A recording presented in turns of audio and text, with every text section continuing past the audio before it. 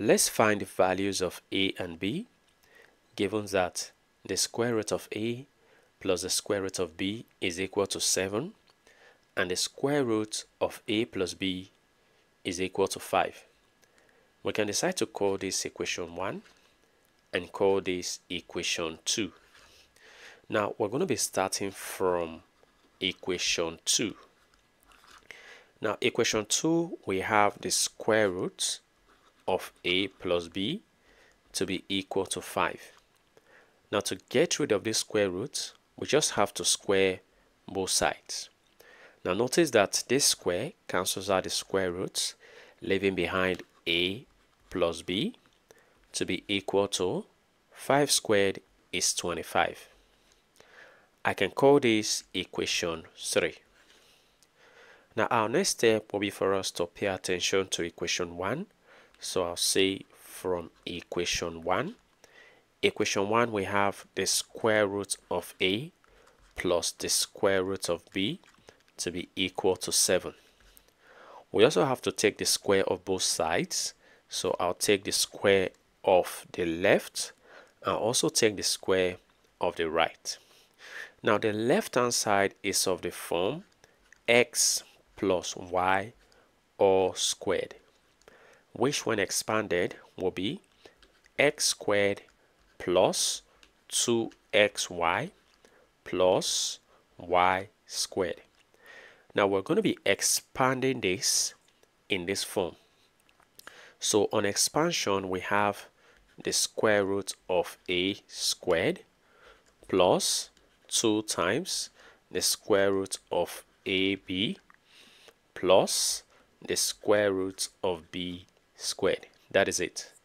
And this is equal to the right hand side, 7 squared is 49. Now notice that this square cancels out the square root. So we have a plus, this is 2 times the square root of ab plus, now this square cancels out the square root. So we have b to be equal to 49. Now notice that we have here a plus b. And from equation 3, a plus b is 25. So we can decide to replace that with 25. So we say 25 plus 2 roots ab is equal to 49. Now let's move 25 to the right hand side. So we have 2 roots ab to be equal to 49. And as 25 crosses to the right, it becomes minus 25. Very good. Now simplifying, we have 2 roots ab to be equal to 49 minus 25 is 24. Now let's divide both sides by 2. Now dividing both sides by 2, this 2 cancels out, leaving behind the square root of ab to be equal to 24 divided by 2 is 12. Now to get rid of this square root, we have to square both sides. Now squaring both sides, this square cancels out the square root, leaving behind ab to be equal to 12 squared is 144. Now we've got another equation, so we can call this equation 4. Now recall that equation 3 is a plus b equal to 25. This is equation 3.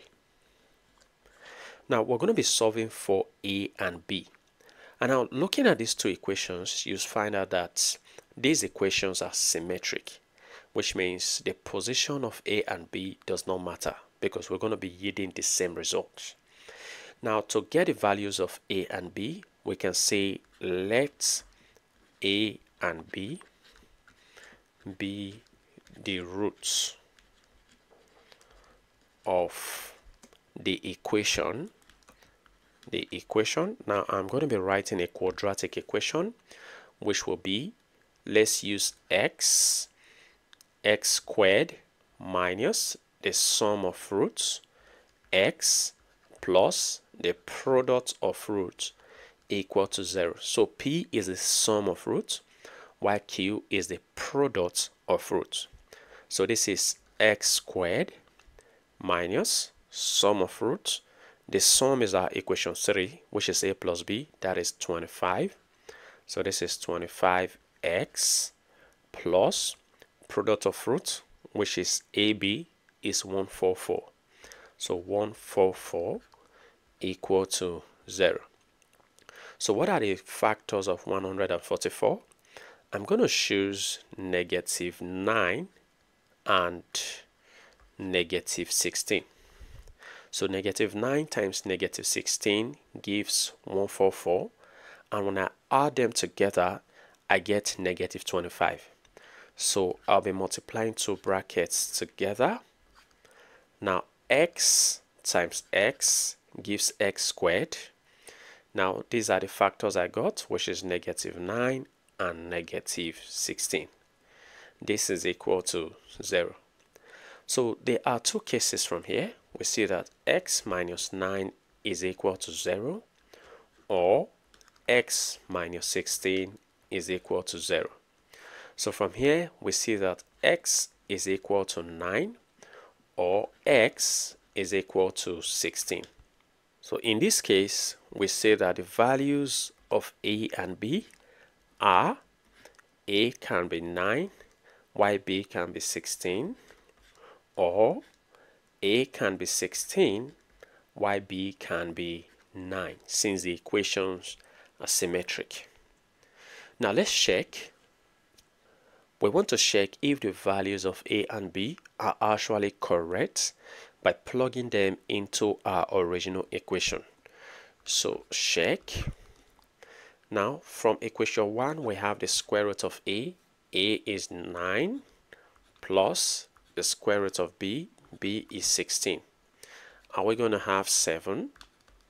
The square root of 9 is 3, plus the square root of 16 is 4. Now notice that 3 plus 4 is 7, which is actually equal to the right hand side. So you can see that it is very much correct. Now if you want to check further, you can also plug them into equation 2. So the square roots of a plus b, which is 9 plus 16, are we going to have 5? This gives the square roots of 9 plus 16 is 25. Are we going to have 5? Actually, the square root of 25 is 5, which is also equal to the right hand side. So you can see that our values are very much correct. Well, feel free to share your ideas in the comment section below. And if you enjoyed this video and have learned something from this video, go ahead and give this video a thumbs up.